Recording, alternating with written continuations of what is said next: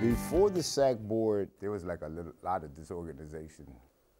Things weren't being brought to the staff's attention. And, children were left out on important things that should have been addressed. An experience I had with my daughter's school, who unfortunately did not have SAC, left me unaware of the actual goings-on at the school. We weren't actually comfortable with speaking to teachers because we didn't really know them. It was unorganized.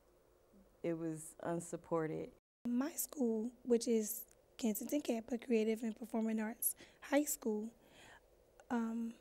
it was a school that was very, I want to say it was a school that didn't have a lot of communication among the students, among the parents, in the neighborhood before we had our SAC, which put a strain on getting resources, getting information out to our community, getting information out to our parents, keeping our students involved. Those were the hurdles that we suffered without having a SAC in place at that time when I first started. We just kept noticing things that the parents weren't involved in the school.